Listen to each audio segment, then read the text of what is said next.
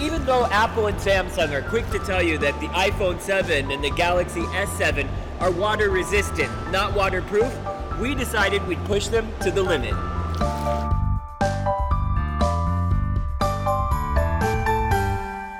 The iPhone is rated IP67, the Samsung slightly better IP68.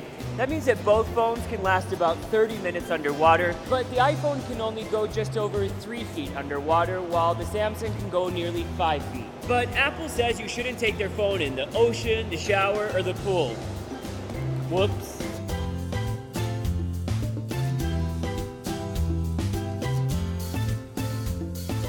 Both phones have some of the best cameras these companies have ever made, and while they might not recommend them for underwater photography, we couldn't resist.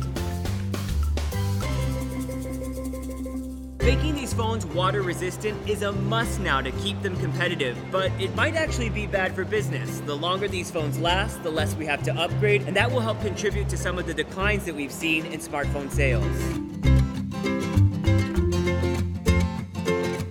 Alright, so how'd the phones do? Toward the end of our swim, the Galaxy S7 started having some problems. The buttons and cameras stopped working. Then later we got an error message when we tried charging it. And slowly condensation began building up in the cameras.